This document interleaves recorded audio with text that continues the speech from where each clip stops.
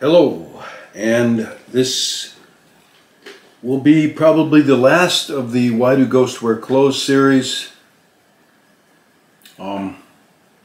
Pretty sure it is the last of that series because it's all that this is all based on things I've written down, and I wanted to cover all of it. You know, I haven't gotten a lot of views on this, and it hasn't been really exceedingly popular, but that's all right. It's free.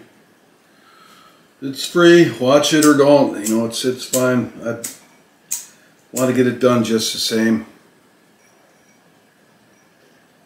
So I'm going to be reading the last bit of information that I wrote down on the topic: why do ghosts wear clothes? Where do they get them? And this has to do with time and energy and matter in the spirit world.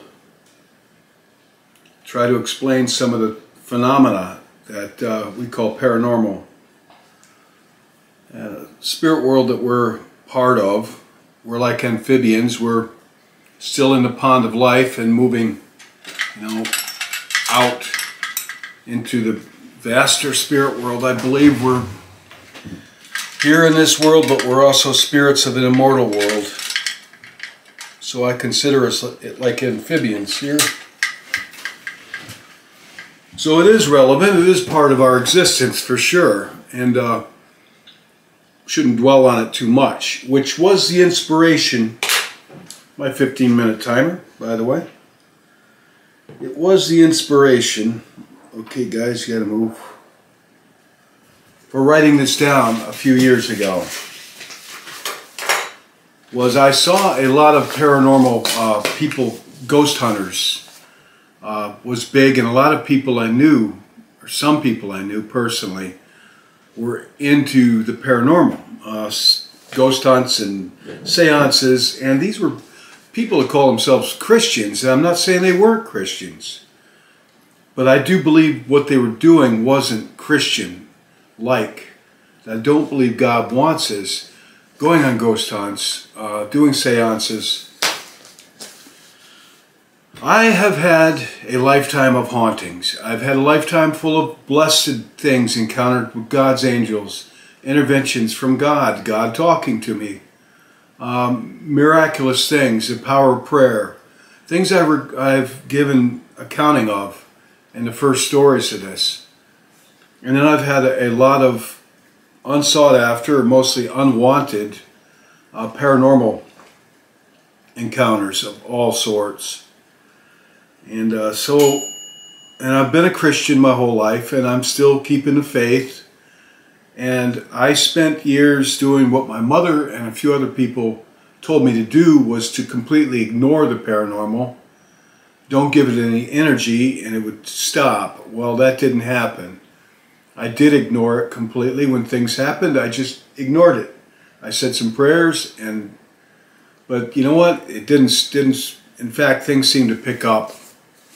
So there was no turning it off or on, and that's just how it is. It's how I'm wired. Things are still going on presently. My last video, I thought I encountered a few paranormal things. I think I've kind of debunked those, and I want to say that because I will usually try to find a natural explanation for things. Like the last video, I thought some spiritual activity was going on in the video. And now I'm not so sure. I don't think that's what was happening. So, you know, I don't go looking for these things.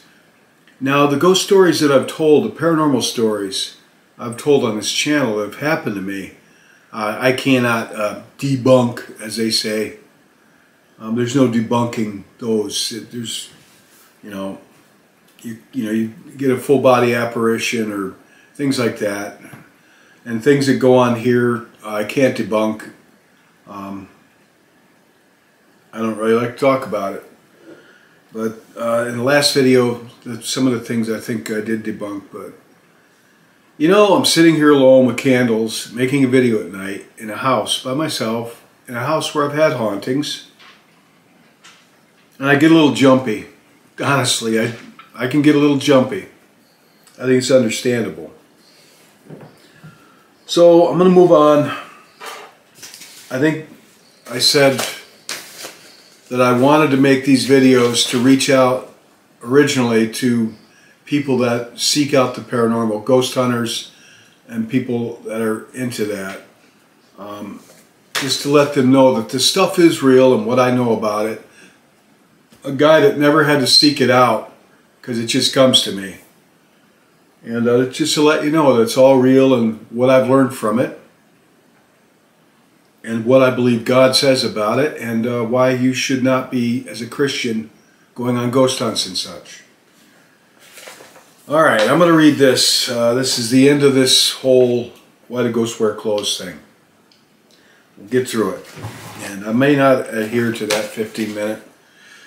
This has to do, it's kind of a continuation of my last video on time, energy, and matter. Well, actually, the last video was on the haunting of Eastern Airlines Flight 401. So the video before that one was on time, energy, and matter. Because when I wrote this, and still, I had some things going on that not just I experienced, but other people in the house with me, where it wasn't just a spirit activity. There seemed to be items, furniture, and things, and not to mention clothing from that spirit's past, phantom clothing, phantom furniture that you could hear getting thrown around or moved, and there was nothing there. Or the room, like at the Ski Manors, being ransacked and nothing is disturbed. So it makes, and I'm going to read on to this, all right? So this is stuff I wrote down. These are my thoughts. There's 8 pages. More thoughts on differences in time, matter, and energy. Time seems to have taken a totally different quality for these spirits that haunt, some of which are moving but mired in the mucky, shifting realm where the pond water of their time of death overlaps spirit land. And furthermore, their pond often seems frozen in time. Like at Congress Street, it seemed like the spirit there was interacting with a house full of furniture that wasn't there, that I could see. It was there, or was it? You know, furniture getting tossed around. It wasn't there in an empty room. Or what sounded like a china cabinet getting pushed over with force enough to shake the house, shattering glass and stuff like you could hear glass shattering. And there was no such thing in my house. It's all from another time. Odd. And stuff like that I've encountered inspired these questions and observations.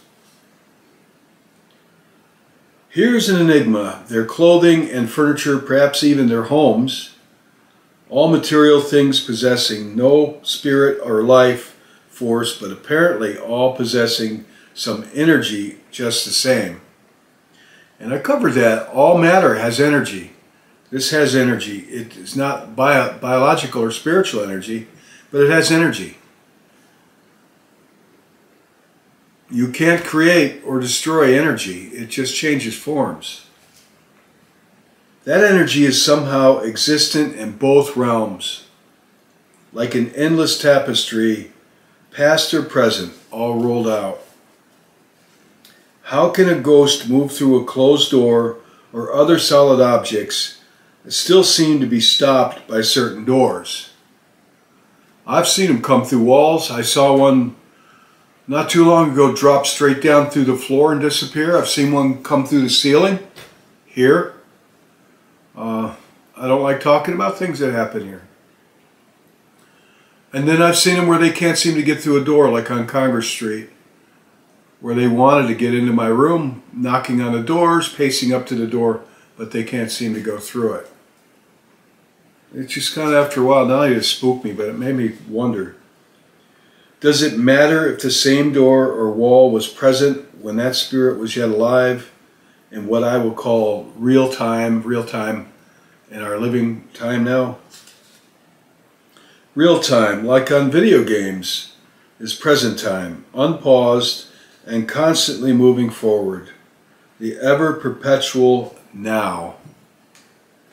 An idea of now apparently takes on a different set of rules upon our death, as some ghosts seem trapped in an environment of time, matter, and energy that was paused at the time of their death, but can yet interact with people in the here and now real time. Such was the case of the ghost that gave me a message in Skene Manor. And in the Memento Mori story encounter, and also the case of the ghost in Eastern Airlines 401 that I just told a few days ago. This leads me to believe the following speculation. If it's speculation, do I believe it? This leads me to come to the following speculation, better said. 1 minute, let me wet my whistle. With Twinnings Irish breakfast tea. Yum.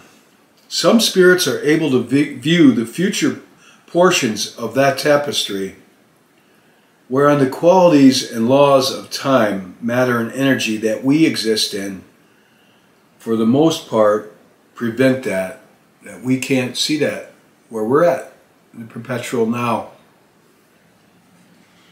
So it all comes down to differing sets of laws with time, matter, and energy. There is non-living energy, such as cowboy boots the guy was wearing. I call him the big guy with boots, so did some of the other people, because it sounded like a very large man with hard-soled cowboy boots walking across our wooden floors. Such as cowboy boots on hardwood floors, and there is living energy as far as humans go. The Bible states that God breathed His own Spirit into us, and that is where our energy comes from. And I'll read Genesis 2, verse 7. The Lord God formed the man from the dust of the ground, and He breathed into his nostrils the breath of life, and the man became a living being. And God breathed into him the breath of life. When the time comes for each of us to fully enter into the spirit world, we will instinctively be able to exist in its environment and governing laws, just as a fish understands how to breathe and swim underwater the moment it hatches from an egg.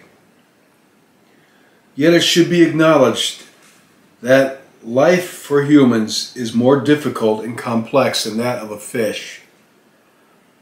Our earthly entrance that each of us makes upon birth requires a good deal of committed assistance from others to survive and succeed. Let's give ourselves credit where it's due. Sweet and sour mortal life is difficult from the very start to its inevitable conclusion. There undoubtedly exist many frontiers yet unexplored by man. If the intrepid and curious pioneers that are few, it's the intrepid and curious pioneers that are few.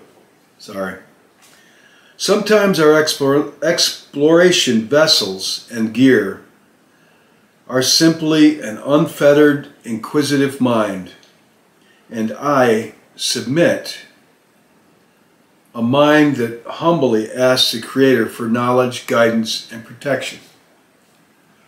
If we're exploring it, the best vessel for exploration and pioneer work is your mind, an unfettered vessel, an inquisitive mind that asks questions and thinks that all things could be possible. That's the best vessel and craft to use to explore the unknown. And I submit a mind that humbly asks the Creator for knowledge, guidance, and protection. I will go out on a high limb and speculate that to now the answers to questions raised in this study of why do ghosts wear clothes could unlock some significant powers we might inherently own that are either locked, dormant, or undeveloped. By locked, dormant, or undeveloped, I mean that perhaps we have a certain power and ability, but are prevented from using it for one of three reasons. Like when Jesus said, if you have the faith of a mustard seed, you can tell that mountain to get up and go into the sea, and it will. And Jesus said, truly, I tell you this. He was trying to tell you, I really mean this as a fact. If you had the faith of a mustard seed, you can move mountains. So why can't we? I say it's either locked, dormant, or undeveloped, our ability to do that. For one of three reasons. First reason, A, the ability is locked, perhaps, because God knows it would hinder our spiritual development and purpose here in this life. Or it is locked because if we could use it, we would destroy everything and then ourselves. If we had the power to move mountains, like I said in a couple of videos ago, think about it. If everybody had the power to just move mountains and things, it would turn ugly here. This is a fallen world we live in, and fallen people. God knows that. Or it's locked because if we could use it, we would destroy everything and then ourselves, either intentionally or unintentionally. Like the grieving of a 3-year-old with a loaded handgun. Like giving a 3-year-old a loaded handgun with exploded nuclear bullets. It is actually. You give people the power to. People have the power to move mountains, to tell a mountain to go into the sea. Jesus said, truly, I tell you, you could do this if you had the faith of a mustard seed. That's like giving a 3-year-old a loaded handguns with bullets, nuclear bullets, you know? Okay, so maybe it's locked for our own good, that we can't do these things in the here and now. Or, possibility 2, we have that ability, but it's dormant.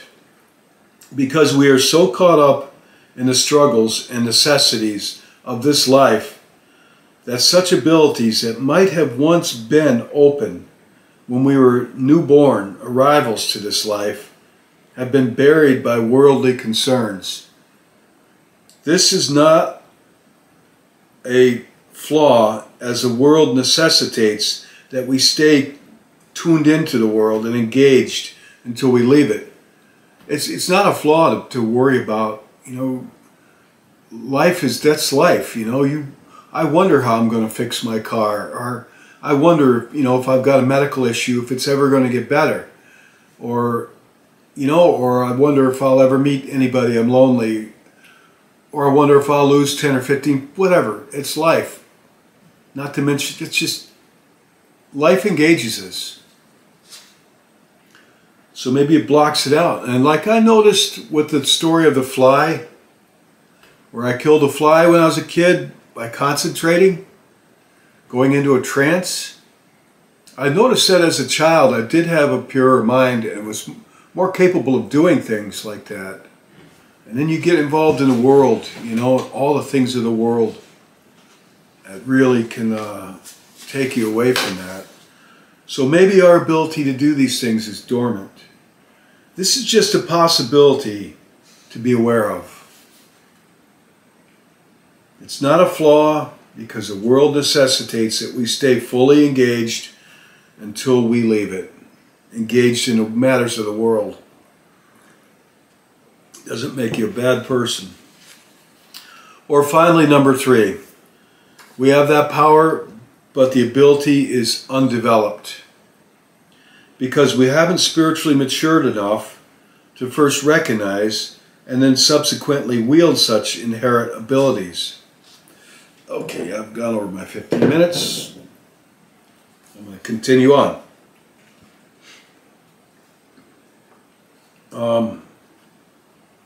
the ability, maybe it's undeveloped because we haven't spiritually matured enough to first recognize and then subsequently wield such inherent abilities. Much like an eagle born in captivity would need to be carefully shown what its abilities are and then trained to develop and use its natural abilities.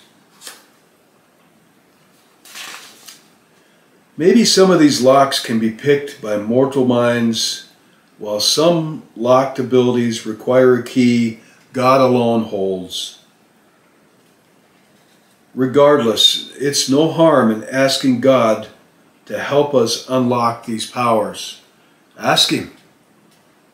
Ask. There's no harm in it. Regardless, there's no harm in asking Him to help unlock these powers. If it comes from God as a gift, you can be assured of three things. 1, God felt you were ready for it. 2, it's free. 3, it's good for you. If God gives you a gift, you were ready for it, it's free, and it's good for you. Closing thoughts. Based on my own experiences, well, I believe and follow both the Catholic and Protestant views on ghosts. Both views on ghosts do not answer or explain everything on the subject. Far from it. And they can't, really. And they don't try. The Protestant definitely does. The Catholics do to some extent. For example, what about the loved ones such as my parents, such as my mom, who appeared to me about a month ago to let me know that she was okay and in heaven, and that our separation is only for now. You know, I told that story. I don't think that was a dream at all, not at all. What about loved ones that return briefly following their deaths to tell you they're okay? And I've heard stories from people, I'll tell you. I knew this, well, one of our viewers, Lorraine, shared a similar story about her father with me. And I won't tell that here because I don't know if she wants that shared. I knew this woman, Indian woman, American Indian, and she told me, she was very spiritual, she told me that after her father died, she took care of her father in her house till he died. And he kept showing up, and I'd say, well, what would he do? He'd just sit there and talk to her. What would he talk about? How the kid's doing, things he talked about every day, like nothing had changed. I believe her. I totally believe her. This woman was not a liar or somebody to make up things.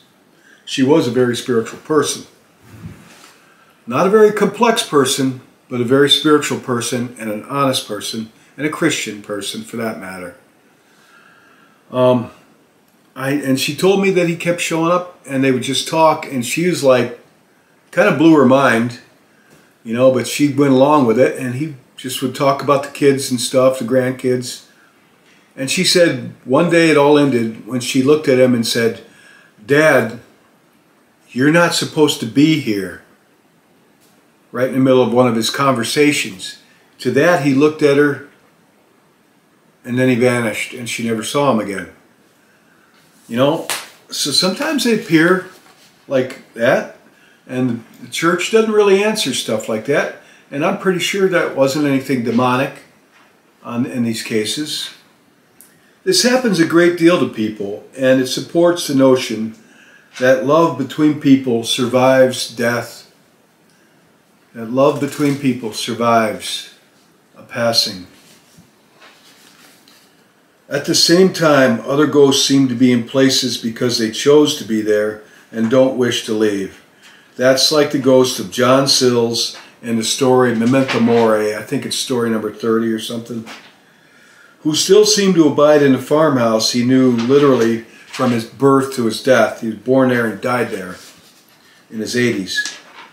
Clearly, the nature of the spirit world is quite diverse, and far more diverse than the earth and universe we know of. My cell phone. And my dog in here moving around. He gets angsty when I'm talking to the camera. I gotta get my dog a snack, calm him down. I gotta pay him to behave. Here you go, pal. Here's 3 Scooby snacks. Come on, get him.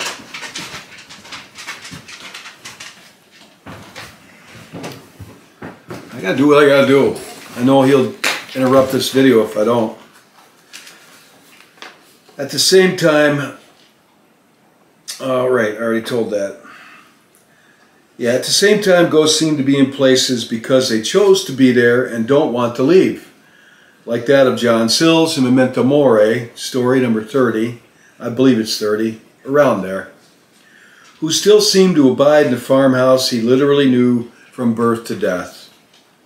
Clearly, the nature of the spirit world is quite diverse and far more diverse than the earth and universe we know of can explain. It is also apparent that people are just not supposed to know all these things, because in spite of countless well-documented hauntings, the answers remain elusive, like a fistful of soft ice cream. Why I wrote that down. Fistful of soft ice cream. Of all the millions of ghostly encounters that the living on earth have experienced, to include my own, none I know of involves the ghost telling those humans yet alive what the spirit world and death are all about. That's not entirely true. I wrote this down a few years back. My mom told me about a month ago that it has to be this way for now. That's all she said to me. And she held my hands. She was wearing a white robe. It's in a story I made about a month ago. And she said it has to be this way because I was grieving her death every day, praying to God to tell her I said hello. And I was really missing her. She died over a year ago, COVID. And she told me it has to be this way for now, which tells me that love endures. Love endures the grave.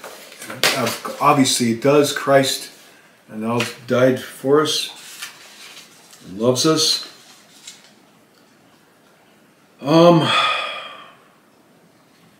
Fact is, there remains an impenetrable veil or mystery maintained between them and us. And I believe it is a well-guarded veil for a reason. There's a reason that we don't understand all these things. It's not just fully opened up to us. A reason that is going to be revealed to each one of us when our time is to cross over. Then we'll know, I'll know. When I'm not here anymore, when you're gone, when we cross over, we'll know. Right? In the meantime, it is best we get on with mastering the many situations and problems and challenges our short lives throw at us. I think thrown at us for a reason, also to be revealed in the Creator's good time and the Creator's plan for each of us. For those ghost hunters actively going out and ghost hunting, who claim Christianity as their protection, I see these people ghost hunting and they're wearing a cross or even a crucifix, but they're going out looking for this stuff. I respectfully ask this question of such people. Respectfully, why place yourself in a situation for no good reason other than curiosity or thrill that you would need to call God and His angels for help? Why test God? Why test God? Go out and get yourself in some jam, ghost hunting in a graveyard or something, or a seance or a Ouija board, and now all of a sudden you've got some dark stuff messing with you, and it happens, and it's hard to get rid of. and then you got to call on God and the church to help you out. You put yourself in that position. You open the doors. So go to God and the church anyway, but learn from it. How would you find it if you had a child getting into things you told them they shouldn't for their own good, and they did anyway, and were continually calling on you to help them out? You still love that child, right? I don't know. Put it in that perspective. Where does paranormal research cross the line into reckless thrill-seeking, profiteering, or the occult? I see people ghost hunting in graveyards. I think it's just disrespectful, sacrilegious. And if I had loved ones buried in that graveyard, I would probably be upset and tell them to stop. You know, I don't think it's a good idea at all. I don't think it's at all in any way good. I myself, honestly, I would tell them to define their purpose. Why are you ghost hunting? Why are you doing this? I myself, while never partaking in any ghost hunts, seances, or the like, admit a guarded but strong curiosity in the paranormal. This is partly due to all my experiences that have cemented my belief in life after death, and also in part due to my own knowledge of my own mortality. You know, I think we all have that. But my paranormal experiences and knowledge is tempered with those experiences and convictions I have with my Lord God, a God that wants our undivided love and attention. 1 Peter 5, verse 8. Be alert and sober mind. Your enemy, the devil, prowls around like a roaring lion, looking for someone to devour. That could be somebody playing with a Ouija board, doing ghost hunts in some morbid, graveyard or something. It could be anywhere. Bottom line, as a Christian, the only spirit you need to seek is God through Jesus Christ, who is the door and the way into that fellowship. A fellowship. You don't just find a spirit with God, the Father, Son, and Holy Ghost. You enter into a relationship, a fellowship. And that is precisely what God wants that is precisely what God wants as his first commandment. And the entire Bible clearly states he desires your love, and he desires your companionship and your love. We all enter the spirit world in our due time. So prepare yourself now that you will not be in a bad state, possibly purgatory, possibly worse, like hell, separation. As most of these spirits in the collection of encounters seem to be, my collection of encounters, a lot of them, there were some exceptions, seem to be some reason trapped in this world. I will pray for their release, and that they move on from here out. I will pray for them through Jesus Christ, that they move out into heaven and to the God, Father, Son, and Holy Ghost, into the light. They move into the light of the Lord God, the Father, the Creator, the one who loves them, who made them. For in John 10, verse 9, it says, I am the gate. Whoever enters through me will be saved. He will come in and go out and will find pasture. Jesus said, John 10:9, I am the gate. I am the gate. Whoever enters through me will be saved.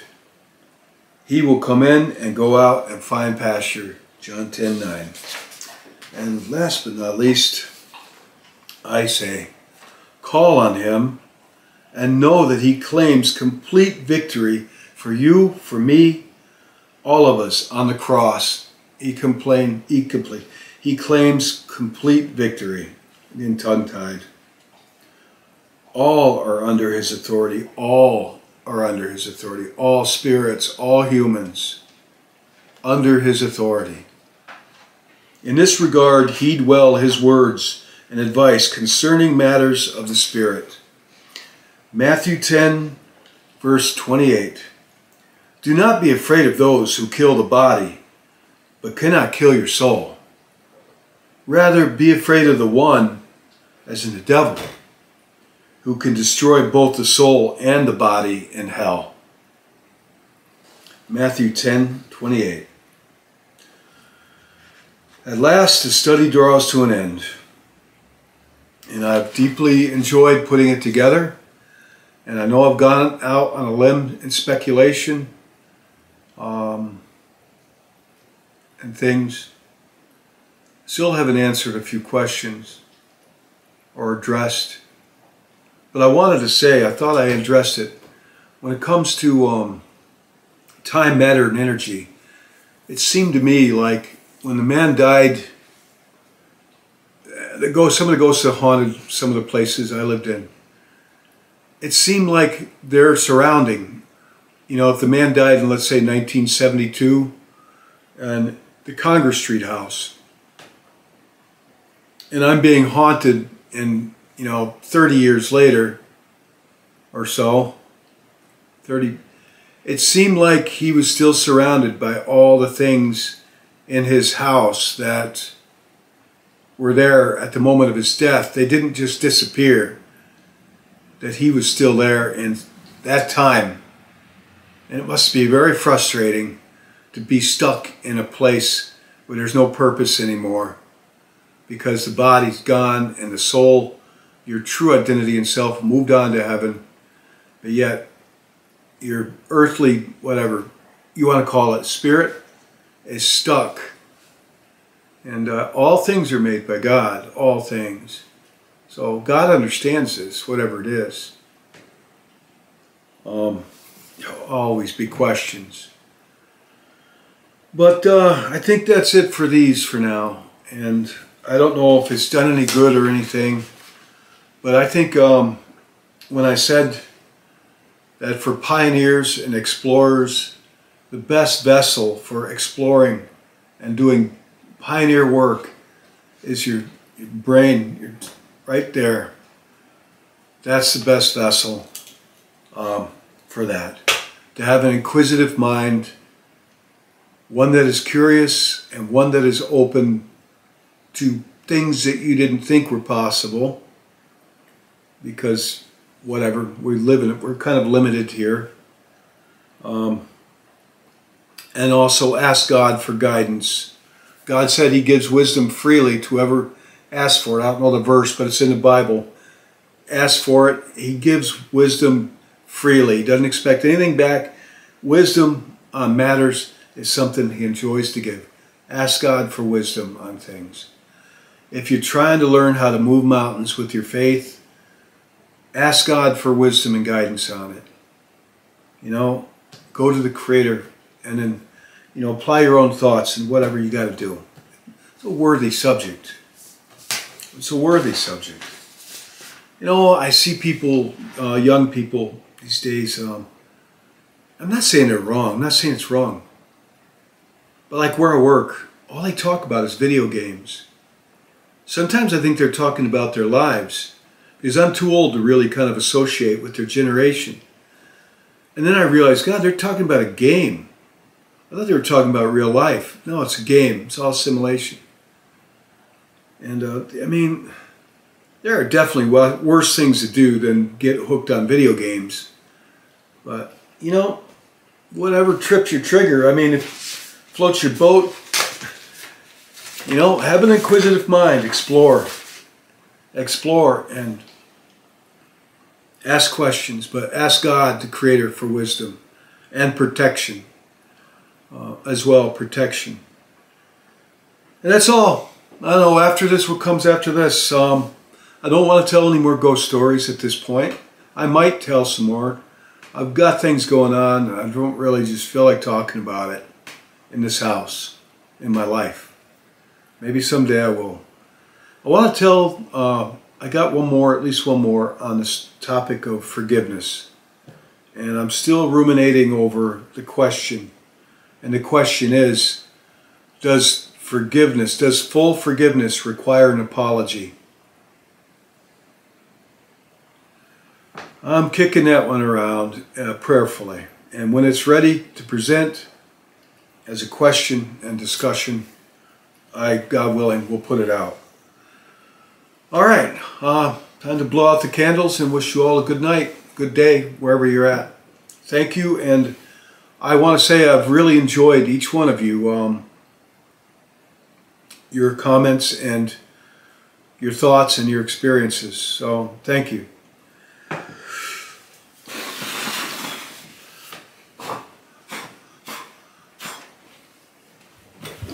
And God bless each of you. And you too, puppy. All right, let's get something to eat.